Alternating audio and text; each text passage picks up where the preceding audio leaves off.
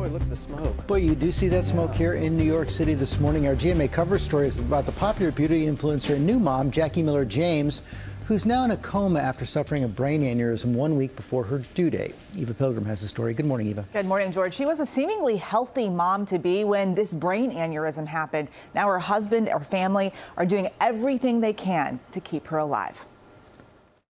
This morning, new mom Jacky Miller-James is in a coma after suffering a brain aneurysm 1 week before her due date. Her husband rushing her to the hospital where she underwent an emergency C-section and brain surgery at the same time.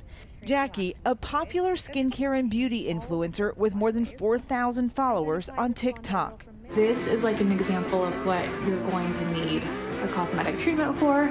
Who posts pictures and videos about her life, sharing beauty tips, and recently documenting the different stages of her pregnancy. She's undergone 5 brain procedures while in the coma. Her family thinks she will be in the hospital for months.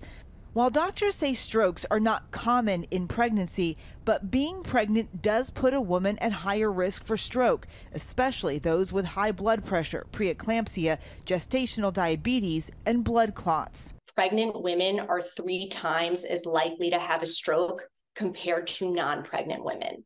So pregnancy and the postpartum period are a higher risk time in a woman's life in a lot of ways. And one of those ways is for her cardiovascular system. The symptoms of stroke can come on very suddenly. Numbness or weakness, especially on one side of the body, trouble speaking, trouble seeing, trouble walking, or a severe headache. If you experience these symptoms, you want to call 911 immediately. I think the bottom line here is for pregnant women to make sure that they're keeping their doctors, their obstetricians in the loop about their personal medical history, their family history, and keeping them up to date with any new or worrisome symptoms they might be experiencing.